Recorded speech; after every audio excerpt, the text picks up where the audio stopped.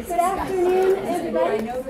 Thank you so much. I know, I thought so too. I know, and she wrote back and she didn't. let's see how well I can project. We've got a mic at the moment. See if you can make us shut up. If I can. Well, I think that's the polite way of saying it, or flick some lights or something. I'm Kelsey Leos. I manage the Academic Web Technologies team in OIT. We're also known as the EEE team. We build, maintain, and support the whole suite of EEE tools, including most recently Canvas. So thank you all for coming today. I'm going to be very brief and hand over to Karen, but I'll be present to answer any questions that may come up later that come my way, and you're also welcome to catch up with me after the fact if you've got some questions that you want to send to me. So without further ado, Karen and our wonderful panelists, let's hand things over. Thank you very much. So my name is Karen. I'm the Senior Instructional Technology Specialist in the Office of Information Technology. And it is my pleasure to work with instructors such as these and some of you in the audience to get your course spaces configured and help in the transition between the two systems. What I'd like to start with is a little bit of a background on the transition and give you a little bit of an update as far as where we are and where we're going. So to start with, it's always fun when the remote doesn't work correctly. All right, so what exactly is this transition thing that we are talking about here? The vision for the transition is to start from the suite of legacy tools that we currently have in EEE right now, our homegrown system, and to transition that into a more dynamic ecosystem with EEE plus Canvas at the center. And what that means in practical terms is that we're going to be providing new homegrown tools that will provide the functionality that our campus needs and that is custom tailored, designed to UCI. And it also means that we'll be incorporating other external tools as well, because one of the things that is exciting about Canvas is it does give us that capability to take in external tools and connect them into our system. So this is kind of the vision for where we are going in the long term. It is going to take a number of years for us to get from where we are now to where we're going, because as you can imagine, EEE is a complex system. There's a lot of moving parts. So your Academic Web Technologies team and your OIT team is making sure that we're doing this in a careful way so that we're making sure that all of our I's are dotted and T's are crossed. So these are some numbers for you just to kind of give you a feel for how the transition is happening. We start here with the invitation-only pilot. So you can see we had 20% of students at UCI and 6% of instructors in a Canvas course base in that first term. We then went into a summer session, which is a little bit different because we have instructional designers that help instructors pull together their course bases, and there are a number of online courses as well. And then we moved into an open campus pilot.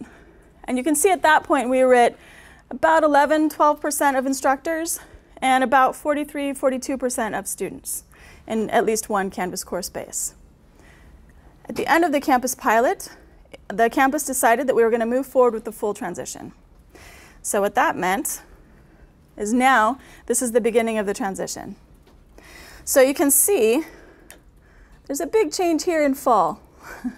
Right, so we jumped from about the 47% adoption of students to about the 70%. So currently in the spring term, 72% of all students here at UCI are enrolled in at least one EEE plus Canvas course base. And 24% of instructors are associated with those course bases. Yeah? Do you have any sense of how many unique faculty members have used Canvas at this point? What percentage?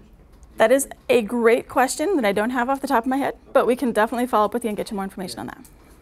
Because, I mean, presumably it's bigger than 25%, but the question is sort of how much bigger? It is, and what we're seeing is, so each term is an opportunity for instructors who teach maybe once a year to try out the system afresh. So each term we have folks who have been in it for a while, and we have some folks that are new, so it's a good question that we'll follow up with and get you some more information.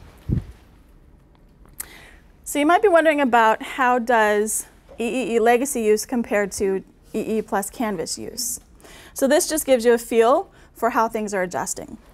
Again, you see kind of a big moment here in fall where we switched and there were more courses in Canvas than there were in EEE legacy. What we are using to say a course is in EEE legacy for this particular graph is a course website. Throughout the pilot and all the transition, OIT has continued to focus our support efforts to make sure that UCI has the resources that you guys need. So we've got a really well-trained support team that is able to answer questions as you guys send us emails or give us phone calls. We've worked extensively with Instructor to make sure that the things that are confusing or maybe could be better are documented for Instructor, the company that provides Canvas as well. You can see there's a lot of bars here, but you can see the trend is upward. Okay, so as our campus continues to move through this transition, the support requests are just increasing because it's a new system, right? New instructors are playing with the tools and they're trying to figure out how the system works. Definitely recommend, if you guys have questions as you're using Canvas, or if you have questions, you're thinking about using Canvas, maybe you're on the fence and you just want to know if it can do something for you, let us know. You're always welcome to send us an email or give us a phone call, and we're more than happy to help. One of the things that you'll find in this new ecosystem is stuff is continually improving. So not only is the OIT team working to update and maintain tools and make our tools better for you, the new tools that will be part of the new EE Plus ecosystem, but Instructor also releases updates as well. So one of the things that you'll find is we frequently post updates on our Canvas transition site, and this tells you what's new. So our team goes through and looks at all the documentation of what's coming out, what's new, what's improved, how things are changing.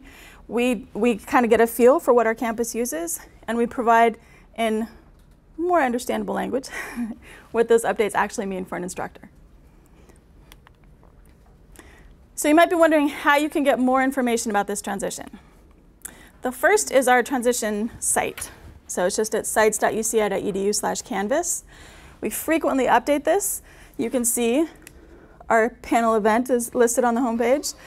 We also have quarterly updates to the number of instructors and students in the system. So this is a great resource for learning more both about Canvas and about where UCI is in the transition. In addition, the EEE homepage gives you some additional information. So you can get at things like the various tools that are available. And you can also get at information about the status of the transition. Throughout the EEE legacy system, in all of our tools, there are informational banners. And those banners, you can see, they say, learn more about what's happening. And you can click on this to go to a page that gives you significantly more information about the functionality of the tools, what some alternatives are, and where we are in the transition. And finally, I would encourage you all, if you guys have questions about where we are, or if you have ideas about ways that we can communicate with you and your colleagues about what's happening in this transition, what's new and where things are going, please do let us know. We are always looking for unique ideas for ways to communicate with you guys and give you guys information about what's happening in this process. And I also want to stress that we're not looking for a sugar-coated version of the questions and information. We really genuinely want to know what's going well and what's not going well, and even what's just confusing. There are some things in the system that are an adjustment. Absolutely. The functionality is new, the buttons are in different places, and it's very different. So please do let us know the things that you love, the things that you just absolutely can't stand, and the things that you want us to help you improve. All right? I have a question. Yes. This is going to sound very ignorant, but I'm good at those kind of questions. No. What's the relationship of EEE to Canvas? Is EEE the environment and Canvas is a platform, or is the main portal EEE? And it's just like this entity as opposed to this, because I think of EEE as the place where I build my class websites. Yes, so it's a great question, very good question. EEE is a toolbox. It gives you a variety of homegrown tools that we've provided for the campus since about the mid-90s. Canvas has similar functionality to many of those tools on EEE. So for example, when you're creating your course on EEE, you might go and create a quiz, right? You want to assess your students, see how they're doing. Canvas has an equivalent quiz tool, but it's within a Canvas course space. So where we are now is we have the EEE Legacy Toolbox, which is a set of homegrown tools, each of which will be reviewed and looked at going forward. And we also have EEE Plus Canvas, which is designed to be a complete toolbox in its own. So the goal of the transition is to make sure that we give you guys the best of breed for the tools. So in many respects what that means, and I'm going to go back to the quiz example, because Canvas has a quiz, we probably don't need to build and maintain a separate quiz on the EEE legacy system. So going forward, we will be evaluating those two and likely retiring one tool so that instructors can use just the best of a breed tool. Does that kind of make sense? Yeah, as a metaphor, it's not that there's one door and you go in and you can find Canvas within the EEE door. There's actually two doors. There's actually two doors. And Canvas. Yes. It's a great metaphor. I'll add to it just briefly. Right now, these systems are essentially running in parallel, and they're two distinct systems, but you can use them in any combined way that you might like to use. So you might use some tools in one, some in another. There's no restriction preventing you from doing that. Ultimately, we'll be building a new single door that you can go through to get to all of the tools that we provide, whether they're through Canvas or whether they're homegrown or third-party tools. So we're not there yet, because this transition is going to take us several years. So right now, you got two doors. Before too much longer, you'll have one door, and it'll take you through a wide assortment of things, just a much bigger room behind that door. Thank you. Welcome. Yeah, I understand the EEE survey tool is going to be going away. If we have already created surveys in EEE, is there going to be a way that we can take all that and not have to redo the whole thing in Canvas? Very good question. We are in the very early stages of looking at the retirement for the tools in EEE Legacy.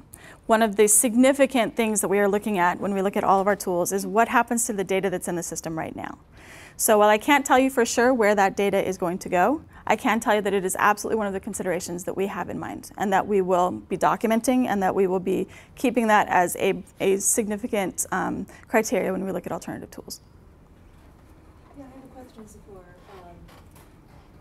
because currently I'm using Canvas, and I use the link, a lot of the materials from the EEE base. I was wondering, is there any day all the materials on EEE will be evaporate, and when will be that data? Yes, so the question of dates is actually a challenging question, and let me explain why. So because EEE is more of a toolbox, because it is a bunch of different tools, our team has to go through each one of those tools individually and take a look at what's in the tool and how are we going to move forward from that tool. So unfortunately at this point we don't have a drop-dead date where the stuff on EEE disappears on EEE Legacy and it is all in EEE plus Canvas. But that's why I would encourage you to keep track of things like the announcements within the tool.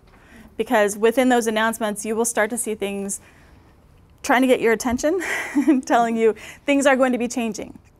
Anytime we make an announcement about a change of something that will be retired on EEE, the first announcement is going to be a year in advance.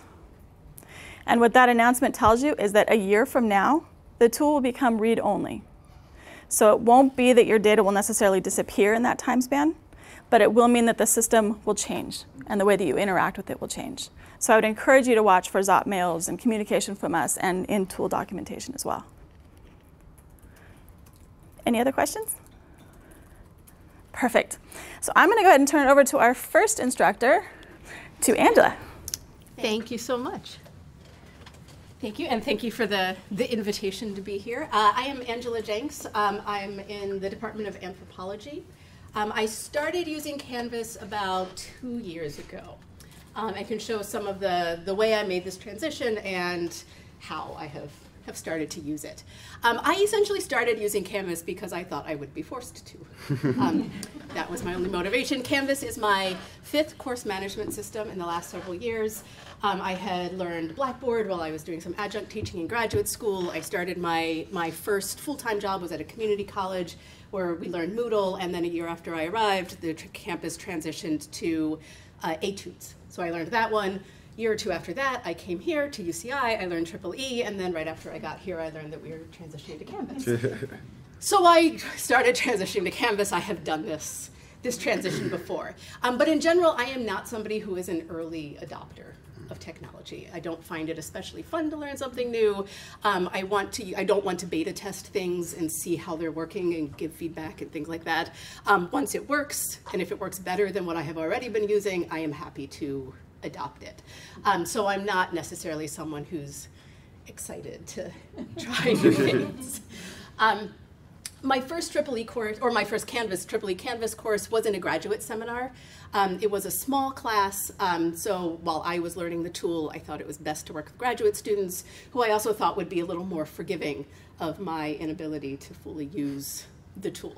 I've also found that although EEE support has excellent tech support, in a lot of my undergrad classes, I am the first line of tech support for a lot of students, and I was not comfortable doing that for something that I wasn't sure how to use. So I began in a graduate seminar. Since then, I've done five different courses in Canvas, both graduate and undergraduate, up to about 400 students has been the biggest one. This is just what the dashboard of Canvas looks like. This is what mine currently looks like. The class I'm teaching this spring, the 2 from winter that I've still got up there. If you're still new to it, if you go to courses here, you can see all the ones you've ever taught. You see this spring I learned how to put a picture up there. So each one gets a little better. The beginning, this first graduate seminar, it was a very text-based page. Each week had its own page within Canvas. I hadn't quite figured out what modules were yet, so I didn't use them. Essentially, students were doing a lot of reading. They would write a reading reflection that I had them post in the discussion section. We would come into class and then talk about the readings. This is a kind of social science grad seminar, the way they tend to run. I also was using the ability in Canvas to have everybody in the class edit pages. I used that to create a wiki style, what I called keywords. And I can show you an example of what that looked like. You can see this was the home page. It's all text. I was having trouble navigating at the beginning, so this navigation was for the students who I thought might also feel that way, like to get to the readings, click here, to get to the post your responses, click here, to contribute to the keywords, click here. So I just put that on the front page for them. For most of these students, this was also the first time they had ever seen Canvas. The pages kind of look like this. If you went to the page, there's week 1, week 2, week 3. This was basically mirroring how I had been using EEE. So in EEE, I would create these weekly tabs where under each week you could see, read this, turn this in, here are the assignments, here's any materials, course slides, handouts, anything videos I had shown, anything that had happened in class. Just an example of week 1. Yeah. So you know what, it's not clickable. Oh, it's a picture. It is. It's a picture. Did I post? Oh, this is what like week 7 would look like in Canvas in this first class. So here are the required readings. There's the links to them. Other recommended resources, readings for the grad students. So it was all basically lots of texts, lists of things, but we found everything. I used the discussion board to have students post reading reflections, and then hopefully the idea was that they would read those reflections before they came into the seminar to discuss. This was the keywords that we used. So this is a page in Canvas where I set it so that I and all of the students could collectively edit it. And the idea was this was our foundational, I direct the master's program in medicine, science, and technology studies. And this was the pro seminar. It's the required course for the MSTS program. So students were working on developing keywords in medicine, science, and technology studies. So here they are discussing actor network theory, and the idea was that they could identify key terms, theories, ideas, and they could continue to edit each of these terms and their discussions of them throughout the quarter. So how they understood actor network theory week 2 would be very different than how they understood it week 7, and we could go back and collectively create this document. And that was I think that's something that wouldn't have been possible in EEE, to have all of the students and I in the class collectively working on the same document within the course space. So that was my very first experience. As I moved on the following quarter, the next time, I started discovering more of the tools that EEE had, trying to use them to achieve certain things I wanted to do in the class. For example, each week, especially in grad classes, but in the undergrad too, students always had reading they would have to do, often some sort of response, some sort of engagement with the reading, something they would have to respond to in some way, asking them to share that with others, either post it in this discussion board or some other forum, and then having other resources available for students. So I learned, with Adrian's help, about modules, which was great, and discovered that I could actually organize, rather than just having one page that listed a bunch of things, organize a variety of different resources into what Canvas calls modules. And could use, I'll show you an example of what that looks like. So this would be a week 2 module, where now it can tell the students, this is also from the same graduate course, but the next year that I taught it. Read this read Merton, read Fleck. They had to read and annotate one piece of work, click on the recommended resources here. Here's the slides that the discussion leaders, the student discussion leaders, had used in class. I could post afterwards. So it became more of a running to-do list for students. And that I found works very well. It works well in the graduate classes, but especially in the undergrad classes, where it says, read this, comment here, turn this in, take this quiz, do this, and then the next week, what they have to do. I learned to use some of the visual elements. So this is the front page of my undergraduate 400-person medical anthropology class, with an image up here, information about the class, and I and the TAs. And then on the front page, I had images, and each of the images linked to the part of the module for that week. So what we would be doing that week, they could go and see week 1, you have to do these activities. It also gave kind of there was one more line that didn't fit here for the rest of the quarter, but it also gave a kind of visual just view of what we would be doing each week and how we would be moving throughout the quarter from one topic to the next. This is another example of an undergrad class. I moved away from, after the first time of doing this, I think not a lot of students actually had bookmarked the front page. They actually bookmarked the module, so they didn't see this page all that often. But for when they did, I had, again, some images representing the class, a link to the syllabus, and a kind of, this is the front page of the syllabus, so they could see what it looked like, and then blew it up. And then this linked into the modules. Again, for, what year was this? Well, this was just this last winter. But I still encounter students regularly who have never worked in Canvas before. And so for them, it is not necessarily intuitive where everything is. And so this gave them on the front page, here's where you find everything you need to know, a list of everything that's happening. And that goes straight to the modules. Angela? Yes? So you have this link here, download the syllabus. Yes. Is that a separate document that you created, or is that something? Yeah, it's a PDF. Yeah. I have not used the syllabus tool in here, though I think Joel has, so you will see an example of that in a minute. So yes, it was a separate external PDF that they could download. I also started, so in Canvas you can also embed, this is for, I think, a discussion of the body. But you can embed videos these were videos that I had actually shown in class, so short video clips that I had shown in class that then I posted afterwards for students. Oftentimes, especially with YouTube, many of those can be embedded into the page itself, which also can create a kind of more dynamic page. I started using the discussion sections in a couple different ways, and there are benefits and drawbacks, I think, to the Canvas discussion. On the one hand, you can't create forums and then have threads, discussion threads underneath it, as you can in EEE, and which I really like being able to do. So I could have a question forum, and then if there's homework they're doing in there, the homework forum, and then a something else forum, and we can't really do that this way. So there's just one question thread that would come in, but I started using the discussions for blog posts for students. So this is an example of where students had to find an example of, this is a class on race, gender, and science that I teach. They had to find some pop culture example of something that highlighted issues of science in relation to race and gender that we were talking about, post it, discuss it. They could then, I think these students are discussing Asian eyelid surgery, which we had talked about in class, and racialized cosmetic surgeries in general. And they could post it here and then discuss it, give feedback to each other. One of the downsides is that if you see I created a different blog, one thread for each discussion section, so no student had to read 400 other students' posts, they just had to read those in their discussion sections.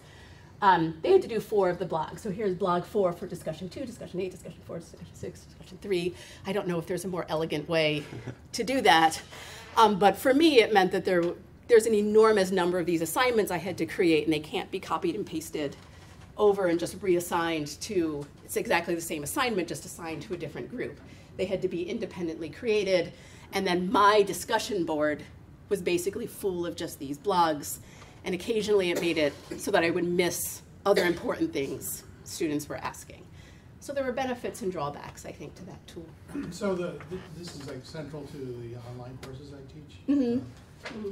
Does the Canvas supply the tracking information Yes. about what students are writing, how many words they're writing, when they wrote, and all that? Yes, I don't know about word count. I haven't looked for that, but they definitely. So I could go in and see students had to do 3 of the 4 blog posts, and I could click on the students themselves and see how many posts they had done, how many replies they had done to others. So the discussions certainly do not provide word counts. So that is one thing that is particular to them.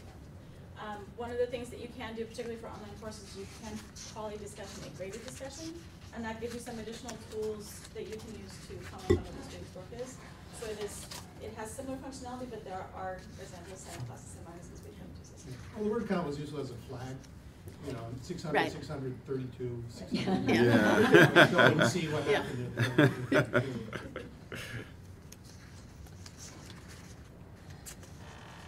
The gradebook has a number of tools that were very useful, that I found very useful.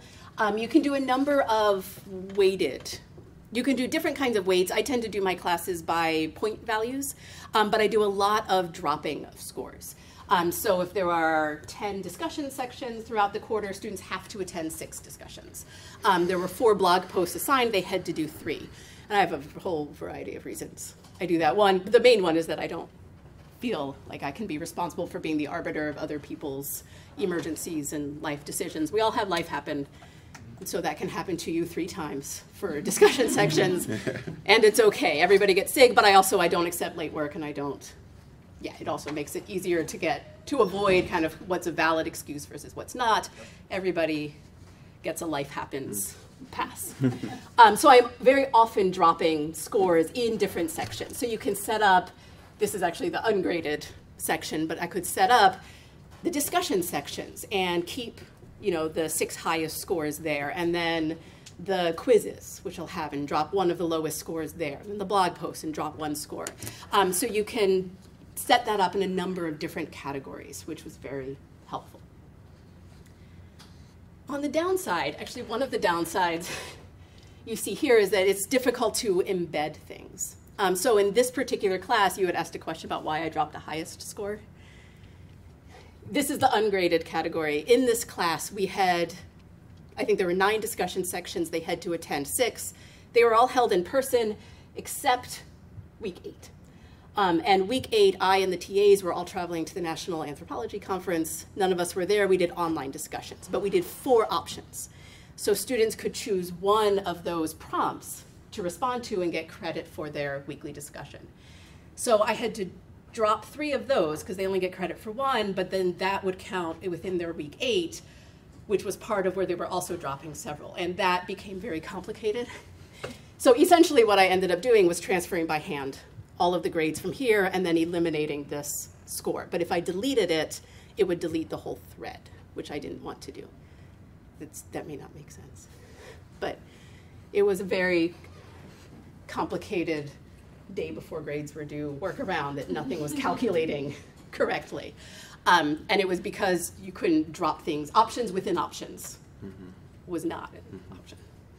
But there are workarounds for things, which also can be very useful. So I have encountered, especially in the grade book, is probably the place where I've encountered the most frustration, and also found ways to work around it. This was also true with something like for the discussion sections, the point value they had. It turns out that once I dropped the scores, the number of points they would have was something like added up to 79.08 out of the 80 points they were supposed to have, which also was difficult to adjust. Basically, I just added another assignment category where everybody got 0.02 points to adjust for that.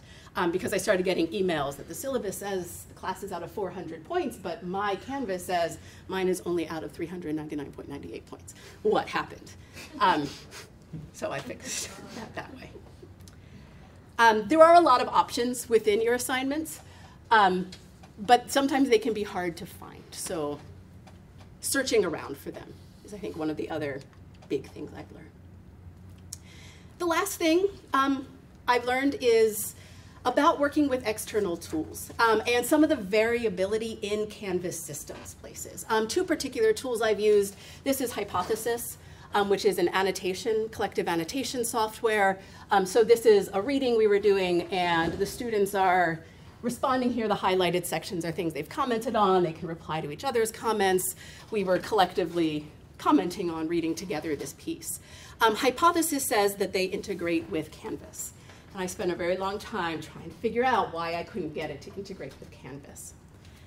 Similarly for Poll Everywhere, which I used instead of clickers in a class, it's responsive classroom software, so I ask students what questions they have.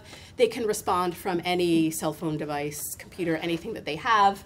What I like about it is that they can upvote things, so the list that runs here, they can vote for things that they want to move to the top of the list. Poll Everywhere also says that they can integrate with the gradebook in Canvas, so I was using this as a kind of attendance, the way one would use clickers. I also spent a really long time trying to figure out why that wasn't true. And what I have learned is that there are different customizations of Canvas on different campuses. This has also come out where I've tried to Google answers to things I'm having trouble with before I bug the team because of how much it annoys me occasionally when students send me emails about things they could have just looked up. It's like, I'm going to look it up, and I find all these responses about, yes, do this, this, and this to integrate with Canvas, but none of that is actually true. So my other good advice is to really make use of the EEE and Canvas team here, who have been extremely helpful. Every time I have a question, they send back very detailed, excellent responses. But it's not always that you can talk to someone who's using Canvas on a different campus and get information that actually will apply here. There are different versions of the programs and different customizations. I will hand it over. Thank you. Joel, some other Hi, I'm Joel Veenstra. I'm in the drama department at the Claire Trevor School of the Arts.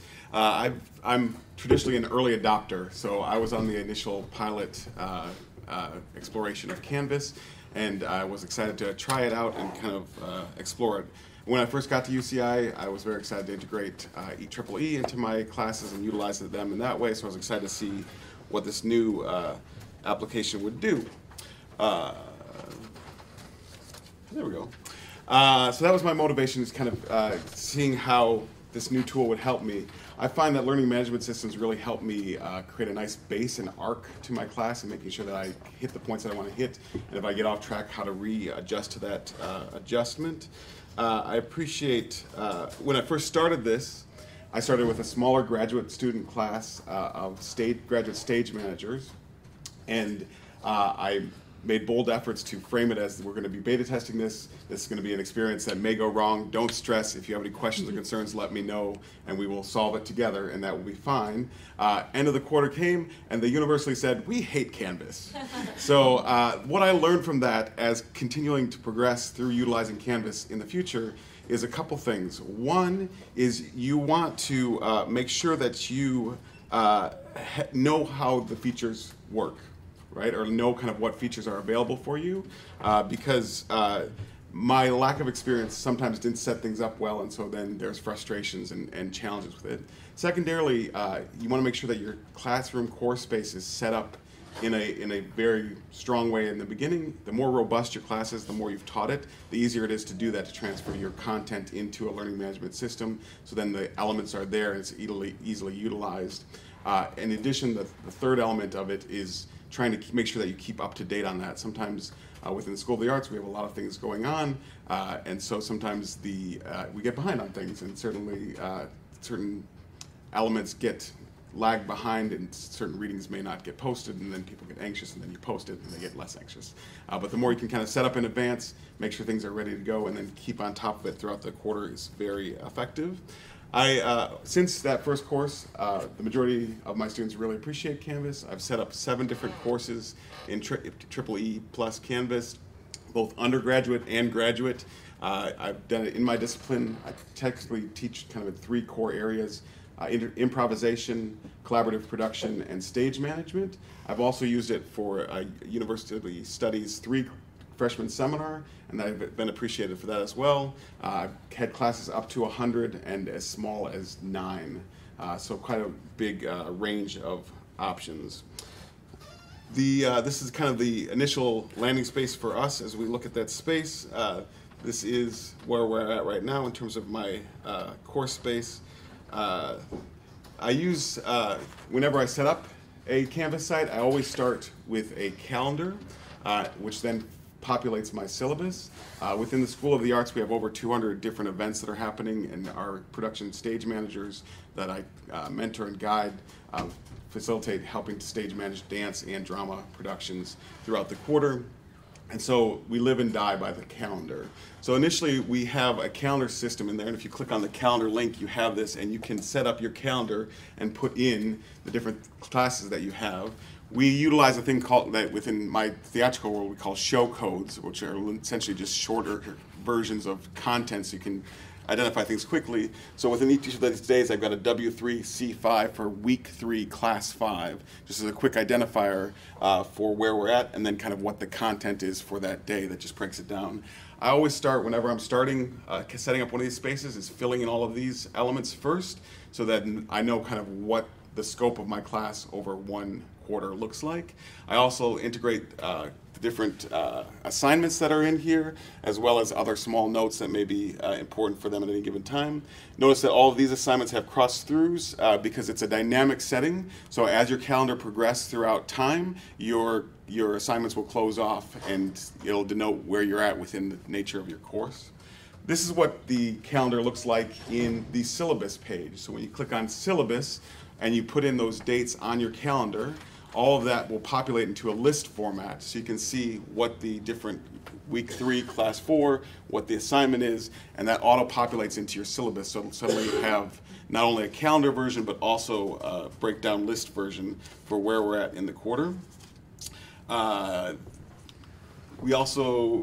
I love that. The feature that I love most about Canvas, though, is then that calendar that you create can then be exported and subscribed to by both myself and my students, so that they get all of the calendar dates in their Outlook or in their iCal or in their Google Calendar, so that they have automatically their class dates in there as well as their assignments. Reminders can come up for them, and I make sure that I include the instructions for that as well in all my classes, so that they know how to utilize that and engage that, so that they can just keep up to date. It's also helpful, again, as you keep, as there might be changes within the quarter, as you make a change, it automatically then updates in the Canvas space and then automatically updates on their calendars personally.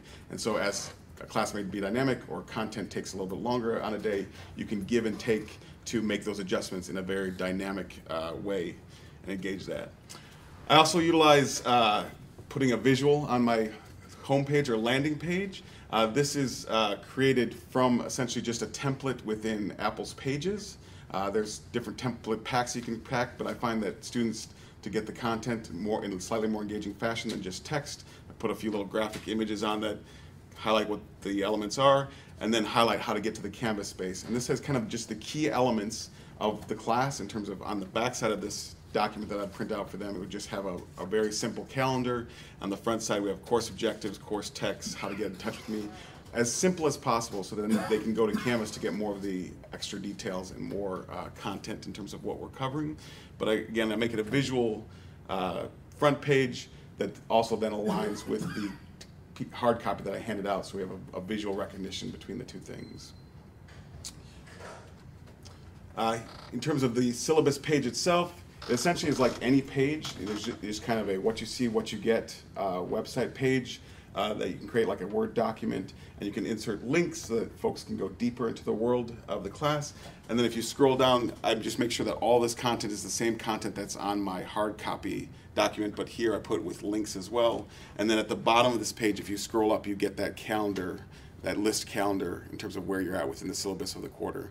Again, I think it's incredible because it's dynamic. It updates so that wherever you're at in the quarter, the page is highlighted of, this is our content today, which I'm managing 2 new children under 5 and multiple productions and multiple classes as a lecture track faculty member. So I have a lot to manage, and so having this is a nice reminder in terms of what's going on and sort of keeping track and keeping up to date with what's happening. Additional techniques that I've acquired and barriers that I've experienced. This is another page that I created that's essentially the syllabus, but I've cut it in half, and I just have the the image there, because sometimes I'm not ready with myself, so let's just be honest. Sometimes I'm not ready till the actual day's class starts. And so I put just a landing page with the graphic that's going to be on the syllabus, so folks recognize that if they're anxious and want to get into the website before my class is ready to start. And then I make sure that I have the content ready to be published once the class starts. But that's a version of a landing page. I want to make sure that I'm welcoming the class. Within the arts, we're a little bit touchy-feely, so we want to make sure people are feeling warm and comfortable in terms of the phase, so I make sure that the contents there is kind of a welcoming environment. And I phrase it again that we are trying things out, and this is new technology, and this might be new technology for you. So if you have questions, ask. Here's again another example of a visual syllabus. Again, just a page from a template. Both of my colleagues here said, we recognize that template, we've used that before. So it's an exciting thing to denote, oh wow, we're doing similar things across the school in some exciting ways. So, and I tend to break down grades in terms of percentages to equal 100, because I find that as an easier pathway. And I'll talk about weighted grading in just a moment.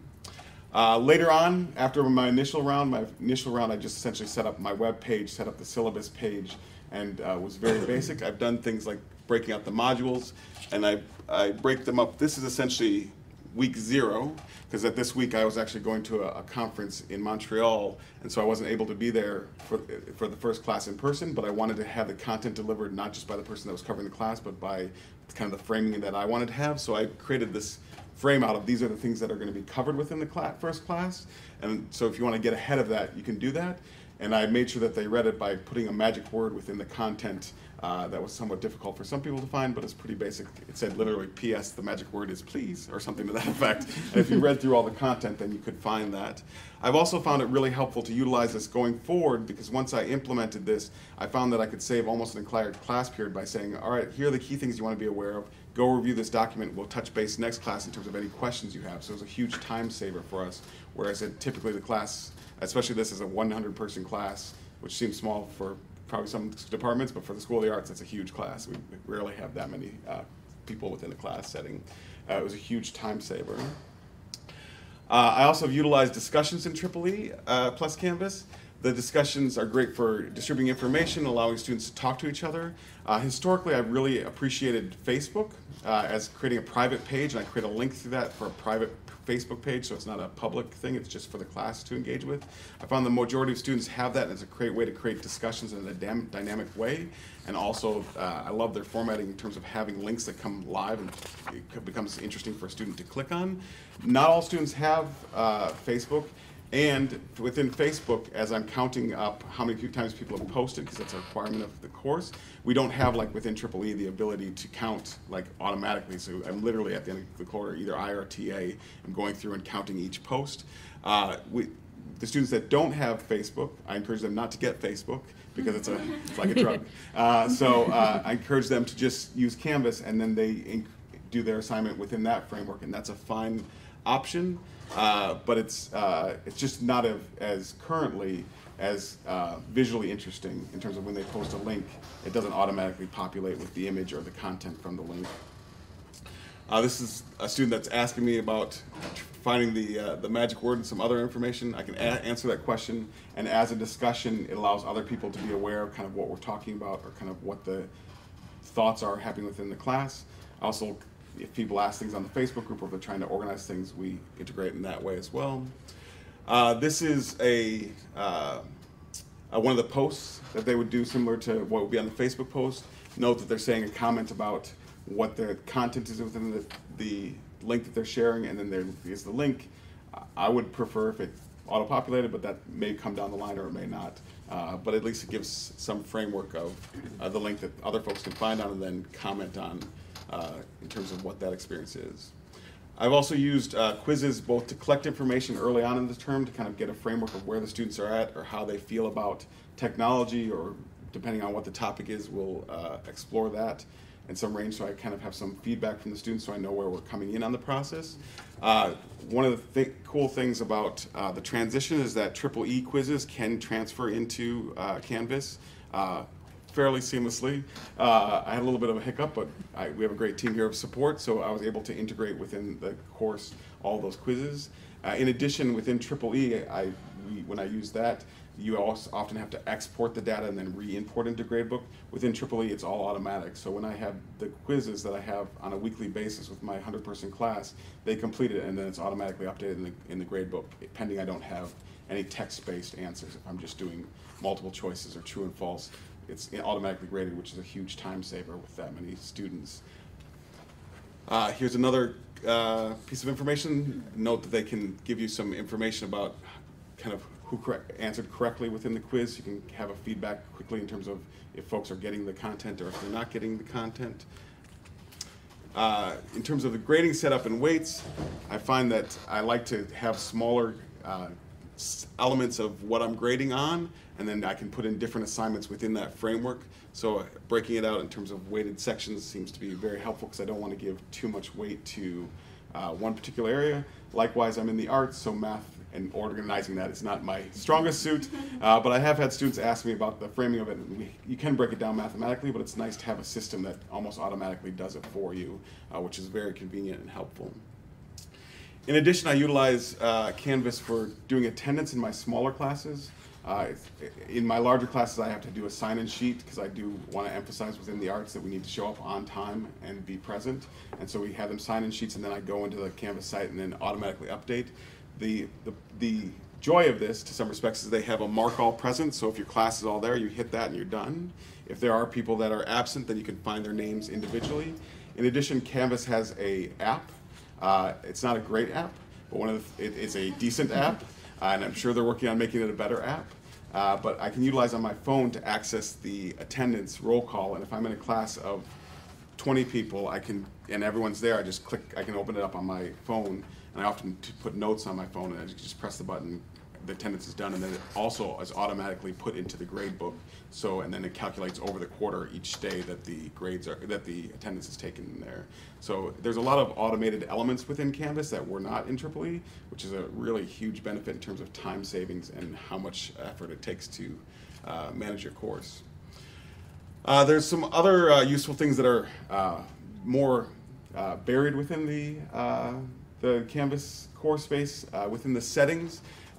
As you utilize, kind of build out your page, let's say you're going to utilize the same course space another year, another time, there's a way that you can click on this course link validator, and it'll go throughout your entire website and make sure that all of your links that you build in there are active, and it'll highlight which ones are not. So if you need to update or you want to adjust the content, you can do that fairly easily. In addition, this is glorious to me. I teach every quarter, and I teach these classes over a couple different years, sometimes on a biannual basis. But you can actually export your course, the entire course out, and import it back in, and it will align. You can align it with the dates of your course, and it'll fill in all the calendar dates based on your time if it's a similar time, or you can make slight adjustments. It'll fill in all your content up to date for the current time, which is just a huge saving because it does take a amount of time that you want to make sure you budget into your planning to set up one of these spaces, but once you do, you can reutilize the content again and again and just make some minor tweaks, which is a huge savings versus, again, when I work on EEE and I put together a page, it was not as easy to cut and paste and pull it out and have as dynamic of a system as Canvas was for me. So for me, I really enjoyed it. It does have a few small hiccupy things like you'll find occasionally, but again, the support team has been spectacular in terms of answering questions and being supportive in terms of figuring things out when I've made a wrong adjustment. In addition, I'll say if there's a save button at the bottom, you always want to hit save before you leave the page because you can lose content very easily that way. But overall, I've really enjoyed it, and I'm really excited about how the future will go with it. So without further ado, Renee? Okay, which button? The middle, I think it's just a forward arrow. Yeah, we'll see. Yes, fingers Okay, crossed. so, nope, wrong way. There he is. So I have a few different classes in Canvas, and actually this was, 2 weeks ago? And so now there are like 3 more here. Because I teach both summer sessions, yay, in multiple classes. So let me tell you a little bit about why and how. I am a fairly early adopter. I was not quite as early as Joel, mainly because one of my colleagues was doing it, and so I said, let her deal with it. And I was busy early adopting other things at the time. So like 1 or 2 early adoptions at a time, not 5. So one of those people. I also tend to dive in head first, so that's just me. The first thing actually you need to know is my classes are nothing like theirs. I have one class that is kind of like theirs. Once a year in summer session, I teach a lecture. And the rest of the time, I run labs, and I typically have 50 to 70 lab sections populated by roughly 1,000 students and 25 to 35 TAs. So just to give you, it's a very different thing than pretty much everyone else on the campus, except for I think there's 3 of us that have this kind of situation. So we have very different needs. And so some of the things you will see, you'll be like, what? But they might apply to some of the bigger classes of 300-400. So I'll tell you which class I'm talking about as I do it, so you know whether I'm talking about the lecture or the insane management of large lab classes. Can I make a request? Sure. When you show us a page, specify whether it's what you're looking at as the manager or it's what the students are actually seeing. Yeah. Because that's been a problem I've had.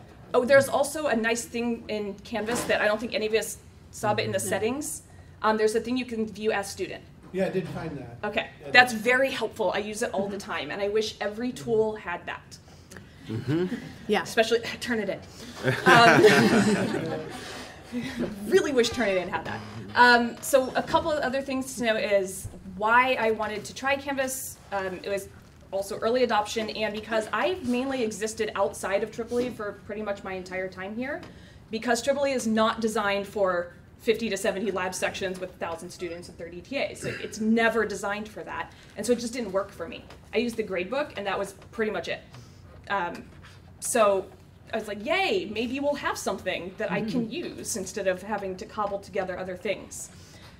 The other aspect of it is I use a lot of external tools. If you are managing this scale, you have to, just to survive, and nothing integrated with EEE. So I had heard all these rumors that things integrated with Canvas, and so we'll talk about that. So the first thing, I think, I've lost track, but I think the first thing I made was a lecture course, a summer lecture course, because I thought that would be the easiest thing to try, because it's somewhat normal. I used the syllabus, and I did use files quite a bit. This is a fully flipped class, so a lot of the times what I'm using for files is, here are the slides that go with the videos if you want to fill them in as you go. And also, you need to bring this to class. This is what we're going to work on. So those needed to be things that students could download and take with them, not like an image, and I'll show you what that looks like. When I got to the labs, we worked on integrating outside things, and that worked good and bad. And then gradebook is fun when you have 1,000 people. And again, I stick with things focused on modules, and you'll see what that means too. So this is, I did use the syllabus for the lecture class, and this is both what I see and what they see. We would both see the same thing here. This is the only time when the gradebook is simple, because I do get to use normal weighted categories here. I don't get to do that with the lab class. And I embedded just the embedded syllabus in Canvas here because I thought I would try it. I do continue to use it for the lecture class, although I'm going to steal the image idea. I don't use it for the lab class because it would be like 35 pages long if you just scroll infinitely, because I have so much information that the lab students need that it just doesn't make sense. Okay, module-wise, so I have things set up as modules, not weeks. If you do a flipped class, do things as modules, not chapters or weeks, because if you need to rearrange them, it's much easier if they're not listed by week, and you don't have to retitle everything. So in any given module, so the module you're kind of seeing the end of at the top is actually, I put that one at the top intentionally. That is the thing you need to bring to class in a given week. And so I have it always at the top so that they know this is the thing to bring to class. Otherwise, it's broken down by module, and here's a section we're working on, here's the video, here's the link to the reading quiz, which is in an external tool that is not integrated at this point. And so that's kind of consistent going all the way through. They do have some assignments, like this one has an assignment connected to it. So this would show up in the calendar that's populated automatically, which is helpful when you can make that happen. I could do that with a lecture, I cannot do that with the lab. So I mentioned lots of files. You can actually have tons of files stored inside Canvas, and the students don't necessarily have to be able to access them all. So I had lots of things that were here well in advance that they could not see until I wanted them to see them. So that is a useful tool to have, whereas I used to have everything in sites, and you can't really hide things easily there, as easily as you can here. So I did find that pretty useful. It's fun looking how many of these things have changed, because this is 2015. And I'm actually about to set up this class now. So we'll see how it looks this time. So additional things I acquired after that one and problems I ran into, this a lot will be about the labs, because that's where all the problems came in. Lecture, it was pretty straightforward. I think the only like freak out moment I had with lecture is there was some weird thing, you remember with the discussion sections and the lecture, I put it all as one Canvas space, and then there was something weird with how it got set up, and it wouldn't let me transfer grades because there were no grades for the discussion, but there weren't supposed to be, and like, it was some weird thing. We sorted it out, but of course I was doing it, you know, an hour before it was due, so we worked it out. That has since been solved and is no longer a problem. All right, so when I switched to the labs, I kept modules. And there's a couple things I want to show you on this page that are really, really, really helpful. First thing is, you can put something you want them to see at the very beginning and do first at the top as the first module. Again, I don't do it by weeks because students have class different days of the week depending on when their lab is. So somebody has class on Monday, on Tuesday, on Wednesday, on Thursday, on Friday, 8 a.m., 1 p.m., 6 p.m., pretty much every day of the week, sometimes even weekends. So weeks is a bad idea for me. But this is the thing you need to do before your first lab section was really a useful thing to direct them to. Do this before class starts. Note, in the first iteration, so this is this quarter, last quarter, I did not have the thing that says click here and read me first. Actually, it just said read me first. About 5% of the students didn't understand you clicked on it to read it. They thought I just meant read this. And so I added click here and read me first.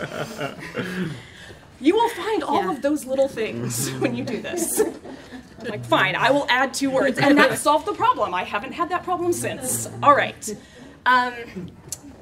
Another thing as far as like making sure they understand where to go and what to do. You've seen this on a couple of other, of all of our slides, but no one's kind of mentioned it. Notice that there's things that are black on the menu here and things that are gray. Any idea what's what? The students can see these things and click on them. They cannot see these things and click on them. I can see them, I can click on them, but they can't. One of the things I figured out pretty quickly is give them less options of ways to navigate your material. The more ways they can navigate it, the more likely they're going to bypass this thing I set up for them altogether and then go, I don't know what you're talking about, because they went a completely different path. So as much as you can narrow that down, it will make your life easier. And you can actually have this down to like 2 things if you want, or even 1. Whatever your class needs. I got away with this many. This was okay. The other thing I wanted, well, there was something else I wanted to point out. Oh, right, integrating outside tools. So we've been slowly doing integrations. And our strategy has been 1 at a time. And let's see if this one breaks something. And if that was okay, we'll try another one and see if that one breaks something. So we're up to 2. And we're going to talk about trying a 3rd. Okay. So good and bad with the integrations, one of the integrations. So you'll see it says sapling syllabus quiz, sapling safety quiz, sapling assignment. There's sapling assignment. Sapling assignment is an online, sapling learning is an online homework system that I use really extensively in chemistry. It has always existed separate from any LMS. We've got it to integrate, sort of. So it integrates now in the way that it will just transfer the total score from all of the assignments to the gradebook at the end of the quarter, which is fantastic because previously I had to remind my TAs to transfer the scores with 25 to 30 of them. Some of them follow instructions, some of them don't. So this is one less thing for the TAs to do, which is really helpful because it's a less burden on them and less of me chasing them down going, no, you're not finished. I need you to do this other thing. The part I wish it did, but it doesn't, is it doesn't integrate directly assignment by assignment. So what I ended up doing is these are actually links. So this is a little link icon. This link takes them directly to this specific assignment. They can bypass that and just go straight to sapling if they want to. But I did put this in as a way to guide them. This is the specific assignment you are doing here.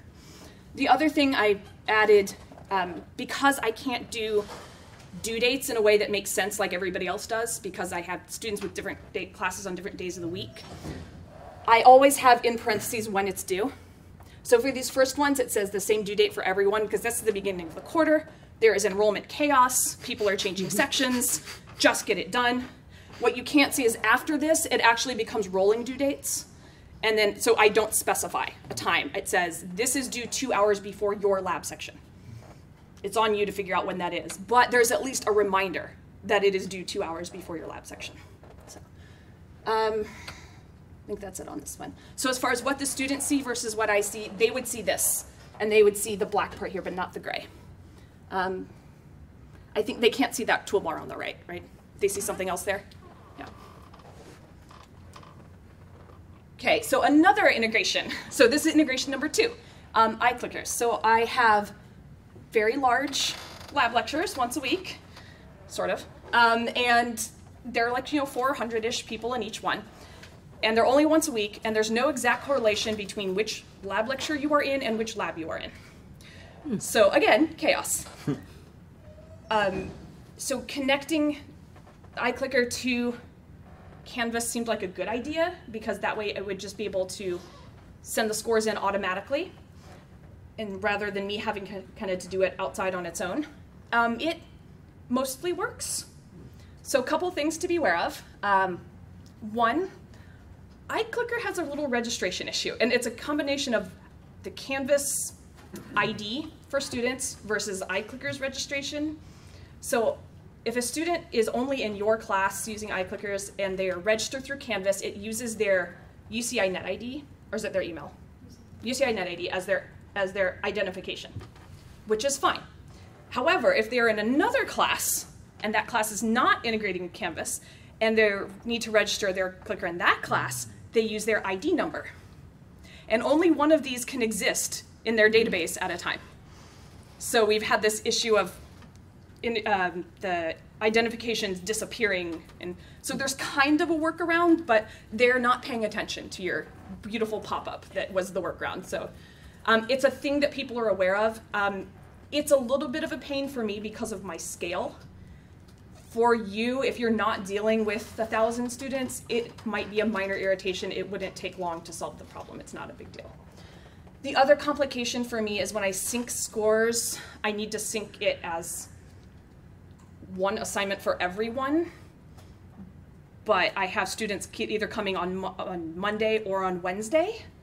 So the students who come on Monday don't come on Wednesday, so they get a 0 for Wednesday, but they got their points for the week. So I have to kind of do an aggregate score thing, which isn't that difficult, but it does happen. The other interesting thing here has to do with muting assignments, but I think I'm going to talk about muting assignments, so I'll point that out again when it comes in.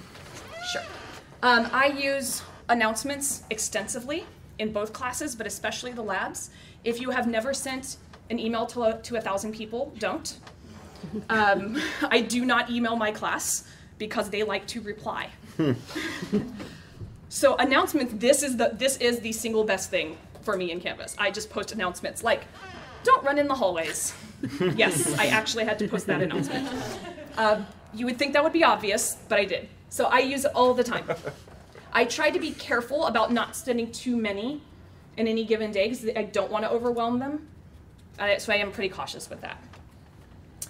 You can embed videos in your announcements, which I made a welcome video and just stuck it straight into the announcement, which they actually said they liked because then they got to see who I was, and yes, that is actually my office with the red wall.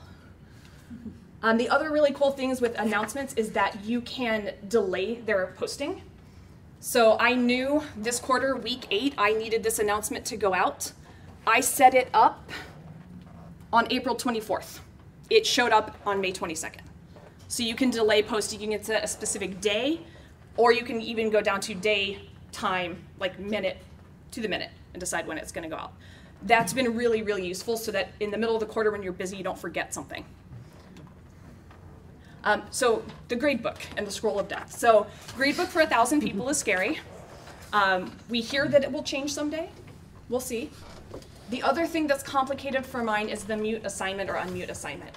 So assignment, you cannot mute or unmute by section. If you have multiple sections in one Canvas space, it's all or nothing, which means I cannot unmute an assignment until there are scores for everyone. Otherwise, I will get hundreds of emails of why I have a 0. So a lot of my assignments stay muted until the end of the quarter because I'm dependent on TAs putting in scores, and that's its own issue. The other challenging thing with the mute and unmute assignments is when you transfer clicker stuff into the gradebook, it automatically creates an assignment that is not muted. So I have to watch it, and as soon as it appears, click mute. And initially, the first few times I did it, I got emails from students going, what is this? Why do I have a 0? And so I started posting announcements before I am working on clicker scores today. Please ignore this. After about 2 or 3 rounds of that, now they just ignore it, and I don't have to say that anymore. So they get used to it. It's not great, but it's not the worst. It saves me time in the sense of I don't have to manually transfer scores anymore. So I'm willing to pay that cost to not have to do it. Anything else in this one? What's this one? Oh, the letter grade. That's what this is. So the other fun thing with the labs is there's no one grading scale. I have to deal with 30 different TAs grading, and so I have to normalize grades. So there is no one grading scale. So I export all the gradebook stuff, spend like 2 quality days with Excel, come back. And then it's like, how do I display a letter grade for the students? In EEE, I would just I would create a new gradebook that's title was letter grade only. And then I would just put a letter there. And like, this is your letter grade. If you want to know any more, you can contact me. Can't really do that in Canvas. So what Karen and I worked out was we created a assignment, or category, with one assignment in it, at the end of the quarter called final letter grade. It is worth all of the points for the class. Not really, but it is. And this is where I upload the final letter grades here that I have done with my quality time with Excel. Downside is this is what it looks like. Notice the number that I want to ban. I don't want the number there because then I get the contact from the student saying, but I don't understand how I got this percentage, and my response is you didn't. Ignore it. Even though I post that announcement, on the assignment for final letter grade, it says in all caps, ignore any numbers you see here. And I still have to reply, no, ignore the number. It's a stupid Canvas thing, just ignore it. I think that will get better as they get more used to things like this, but hopefully maybe in the gradebook update, mythical gradebook update, we can change that. You're not really selling us on the grade. Well, let me put it this way. Do you have 1,000 students in 50 to 70 sections? 250. At 250, this would be a piece of cake. Yeah, if you have 1,000 students, well, I mean, for what I do with 250, this is a piece of cake. Yeah, the gradebook is still the most difficult, challenging tool. Yeah, I completely agree with that. But EEE gradebook wasn't all that much better for me anyway, so there is no gradebook in existence that does what I need it to do. Yet. I don't have high hopes for it. We need better AI before I'm going to get that. Okay. Okay, that was the end of mine. Perfect. So I'd like to switch gears here just slightly and tell you, talk a little bit more about a pilot that we're doing this term. We are starting a EEE Plus evaluations pilot. We've got Dee Gallo here, who also does a significant amount of work with the self-diagnostic evaluation. She's going to share a little bit more. And then each of our panelists are going to tell a little bit about how they've used the tool this term. That's it. Okay. Let me ask, how many of you have used a midterm feedback tool of some kind, where you want to get feedback from your students before the end of the quarter? Okay, a couple of you have. Of those of you who have, how many of you have used the form that's up on EEE, the midterm feedback form? Okay, some of you. And how many have created your own? I just use clickers. Yeah. Okay. So some variation. I create my own too, and I created the one that's up on EEE. So because it was created for undergrad courses, and I teach grad courses, so we needed something different. So there are 2 kinds of assessment that you can do. One is formative, and it's usually so that you can enhance your teaching in some way. You get feedback. You dwell on it, you decide if there's something you need to change about your class, and then maybe you change it. Then there's summative, and that's usually at the end of the quarter. It's sort of like the final word on your teaching that quarter. However, it can be used formatively if you teach the same class over and over. So for example, if everybody trashed the textbook, even though you have a whole new set of students, the next time you teach the course, you still might decide, I'm going to get rid of that textbook. So if you want to enhance your teaching, there are a couple of different ways that you can do it. Right now, the form that's up on the EEE webpage, EEE Canvas webpage, or even the one you create, doesn't match up with the campus-wide teaching evaluation form. And one of the reasons that the one that's posted doesn't is because it was created before the end of term one was. So it's very hard for you to do a one-to-one correspondence. You'd need to use something that was very similar or the same. You'd probably also want to have some kind of a control group so that you could test whether or not getting midterm feedback changes anything at the end of the class, and maybe you have a class where you didn't get any type of midterm feedback. And you might want to look at the student performance in the same way. It could be grades or it could be qualitative by asking them, say, a Likert question about how they feel they've done in the class, how their learning has been. And you can use targeted questions. There are a lot of different things you can do with the actual tool. It's very challenging sometimes to write questions that elicit the kind of feedback that you're looking for. That's going to help you change your teaching in some way. So we're going to talk a little bit more about this later and some of the ways that you can use them to best advantage. Okay, so who's next? You again? Oh, so this is just how I have used this new evaluations tool. I have always done mid-quarter feedback with the survey tool in EEE, not the official form that's up there. You can create, though, your own new templates. You can create multiple templates is one of the things that's great about this. So you can have different kinds of evaluations for different types of classes, and then reuse that template each quarter. This is the mid-quarter check-in that I routinely do in undergraduate classes. It asks students reflect on the first half of the class to increase your learning. What can you, as a student, start doing, keep doing, and stop doing? So I try to encourage them to reflect on their own engagement with the course before the second question, what can the professor start doing, keep doing, stop doing?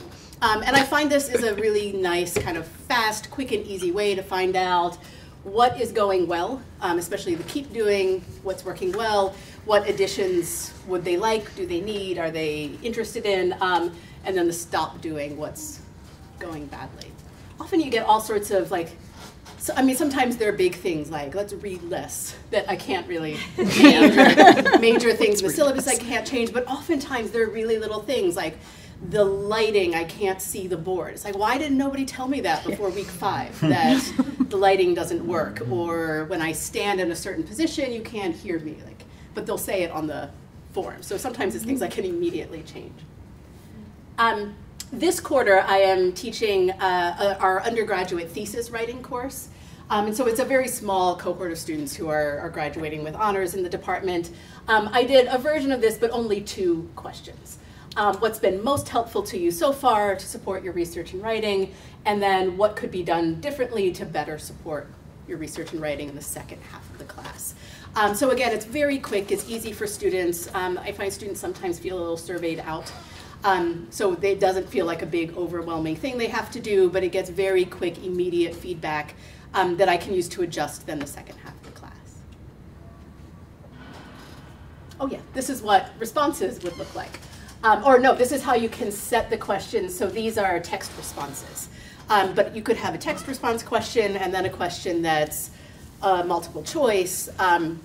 The tools are very intuitive to use. Again, I am not an early adopter of things, but the minute I sat down and saw the tool, I could immediately make a survey with very little, copy your question, this is a trash can, here's a little pencil to edit it, here's the thing to move it. It was all very intuitive to set up. All right, so I haven't done a midterm evaluation in the past, primarily because I am frustrated by the end of term evaluations, and I notice the similarity to some respects, and I often don't have time, and then the feedback that I get often then doesn't implement well in terms of the future. So I was excited about this new opportunity, again being an early adopter, to explore this new framework. And I was most excited about the ability to set your own questions and framing, because again, one of my frustrations of the end of term evaluation is that it, within the School of the Arts, sometimes being a PA and sweeping the stage is not intellectually challenging, and so you might get lower scores on that because that's your task in this particular class. So being able to adjust that was very valuable to me. I had two classes that were still, I've ended up getting 100% participation. One of the things that I really appreciated about this, those are not the numbers for the participation, is that I set a deadline, people blow through that deadline, and I was able on the evaluations to extend that deadline so that I could keep reminding folks until we got 100% participation, because I find that if you're going to get feedback, you really want to have feedback from everyone so you get the full scope. Otherwise, it seems like the statistics are that negative people give you more feedback than positive people, and then that doesn't bode well for how people are evaluating you. Go ahead. I was, again, able to ask specific questions in terms of what folks were learning, in terms of kind of where I was looking, where I was investing my time and looking for outcomes. I wonder if it was expanding their awareness. We had several on-site visits to SCR, Center Theater Group, to Disneyland, like what we do in the arts. And if that was valuable, I wanted to evaluate that, because it does take a significant amount of effort to coordinate those type of experiences, and kind of what was the feedback. So I appreciated being able to ask that specific question and then get some feedback on kind of what that experience was. This is for my other class, again, just kind of highlighting specific questions in terms of kind of giving them an opportunity to ask any, and engage any additional information that they wanted me to know, being a communicative tool that was not specific to an individual, so they could be able to say anything that they wanted, and kind of highlight some of their learning areas as well. I did get feedback from my students that they're a little frustrated that this actually took some more mental energy to fill this out, which is actually, I think, extremely positive, because within evaluations, people often, oh, I circle just whatever I want or whatever thing, versus actually evaluating a course. So I appreciate that as well in terms of my experience with this tool. Okay, so ours is a little bit different. I do a mid-quarter feedback, but it's mainly about the TAs, and it didn't kind of fit well into the pilot. But we set up a thing this quarter where students could buy gloves directly from a vendor through us, and we wanted to know how it went because it was our first round doing it, so we thought this would be a good way to ask that. So we did. So we asked pretty straightforward questions. So that's kind of what it looked like. And again, it's easy to set up. It's a piece of cake to do. Next one. So you can, as far as like the settings for when it's available and all of that, it's pretty straightforward. I kind of do wish we could do a custom URL, and I'm guessing that's probably on the wish list for a lot of people.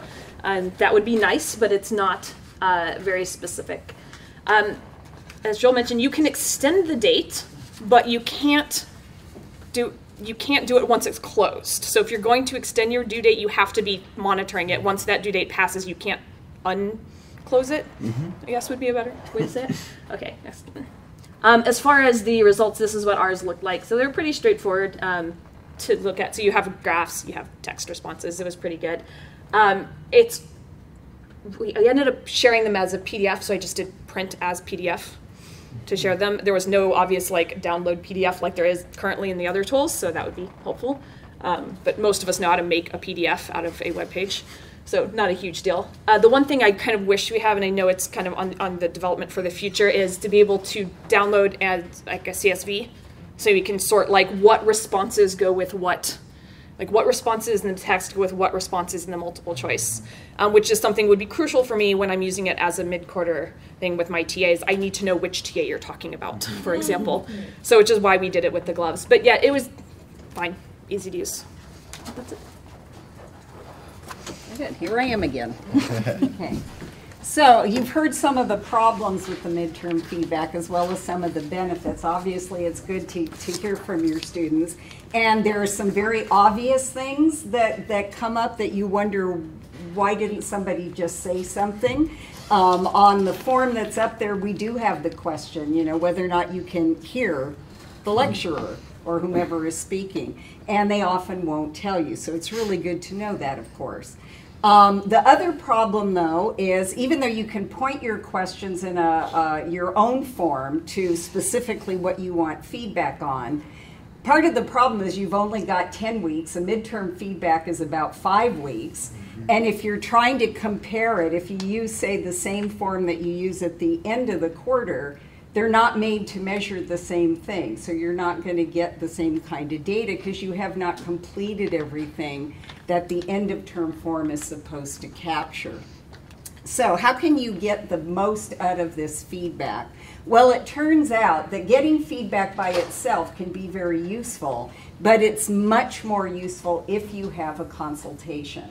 Speaking to a colleague is very useful, but naturally, not just I am going to say that having a trained facilitator is going to be helpful, but the evidence in the literature also says having a trained facilitator give you feedback can really help with your teaching enhancement, especially because we're an objective party. We're not in your department. It also works better if you've got additional data that you can share, such as a videotape or having someone come in and observe your class, additional feedback like forms that you've asked the students, or even at the end of a class, maybe you just ask them about the day's lesson, looking at a syllabus, looking at a lesson plan, and it's also very helpful to have a consultation before you meet for the formal one. So that would be something like, this is what I'm hoping is going to happen in the class that you're going to see. These are some of the challenges I've had in this class, or this is what I think is working really well, but I'd still like some feedback on it. So then the person goes into it with kind of a framework they can use for the observation. It also works better when there is some sort of a follow-up or a post-consultation. How did that work for you? Did anything change? Oh, it didn't work that way. Maybe we can tweak it, try it again. In fact, I usually suggest to people that they try something at least 3 times before they throw it away. It also helps if you then do other things, like go to workshops or have additional consultations, or you get some resources and have additional discussions about your teaching. And what's cool about this is that you really can get better evaluations as a result. This is from a meta-analysis of an awful lot of studies. These data can be very useful to you with the second piece of evidence that CAP is now asking for tenure and promotion. The consultations that we provide are free and confidential. We will come in and film your class, and we don't just show up and say, guess what, we're here. You tell us when you want us to come. We will show up. We will look at the DVD. We're the only ones who see it besides you. At the end of it, we will give you the DVD. It's also very useful for your TAs. If you don't have time to observe your TAs, as long as you're going to meet with them and consult with them about their teaching, we will still do the filming for you and give you the DVD. If you want us to do the consultation, that's fine as well. The thing is, we're not a videotaping service, we're a consultation service. So we rely on you to have some sort of a conversation with your TA. And of course, that's really helpful when you go to write letters of recommendation as well. So everything that I just told you is up here. But one of the things I really want to point out about this is it's not an evaluation, it's a conversation. What do you want to have happen in your class? What do you think is happening? Okay, let's have a conversation about that and see if there are some ideas that we can bounce around that might get you where you want, well, get your students where you want them to go. And that's how you can reach us for this service. Right, so we've got just about a minute left. We did it. 1 minute. We did it. I was talking really fast. Me too. So maybe if we have one question, we can address that. Otherwise, I'm sure the panelists will be happy to answer questions, and our team will also be here as well. Instructions on the website somewhere we can find how to use, how to set up detailed instructions. For Yes. the evaluations, yes. Yes, and it's always useful before you give them to talk to the students about why you're asking them to do it, what you're going to do with their feedback, because sometimes they think it just goes into a black hole and they figure, why should I fill this out? And with that, so I'm sorry we've run out of time before we can take more questions, but I really appreciate you all attending today. We will definitely continue to host events like this where instructors can come out and talk about their experiences, ask questions of colleagues, and learn more about how this program is unfolding. And I would encourage everyone to please, if you have any thoughts about this process, positive, negative, don't know, just think we ought to know about it, please get in touch with us. EEE is easy to reach, eee@uci.edu, or just call us through the OIT help desk, and we're really happy to talk to you. We can't do this well if we're not hearing about what you need, what impediments you're facing, what's good, what's bad, because ultimately it all comes down to us trying to provide the best system and services that we can for you to meet your needs. So thank you again for attending. I'll respect your time and stop right now while it's still technically 2:30.